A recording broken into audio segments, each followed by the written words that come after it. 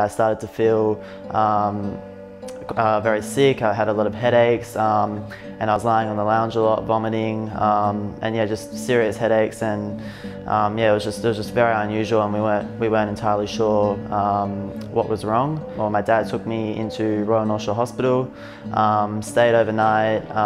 Then I was assessed by the doctors at the hospital, and they ordered an MRI. I was sent over to the Children's Hospital, Randwick Children's Hospital, and I was operated on. They tried to remove the tumour completely, but because of its size, they were unable to. That operation was partly successful in a sense that it did initially relieve the pressure.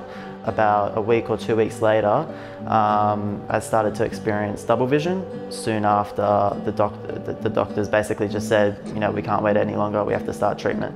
And so my chemotherapy began. You know, when I found out that I wouldn't be able to play for a long time, it was devastating. I really love playing football. I play at a rep level. I play for Manly United FC in the New South Wales Premier League. But at the same time, throughout the time period that I wasn't able to play, I was using football as fuel to get through my treatments, because I wanted to get back on the field so desperately. So I was using it as motivation to get through the hard times and get back to being normal and back on the football field again.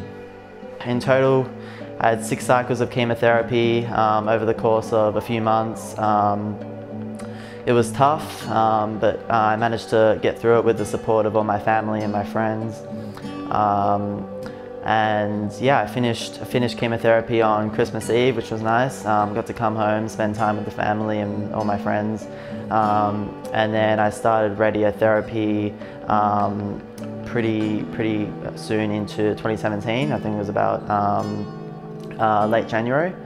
And I finished radiotherapy in early March. Which was the end of my treatment, and so I was very relieved, as were all my family and friends, you know, for the treatment to be over.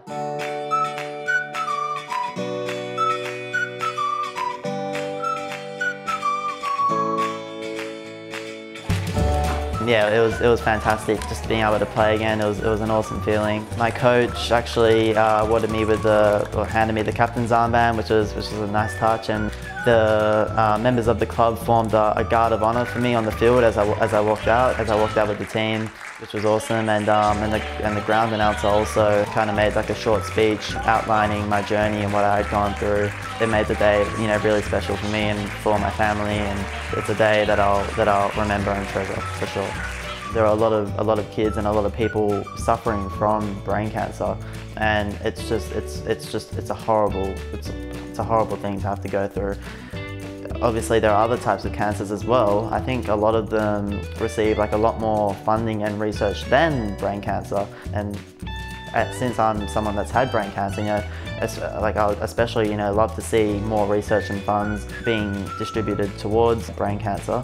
It's not something nice to go through. It's for a great cause.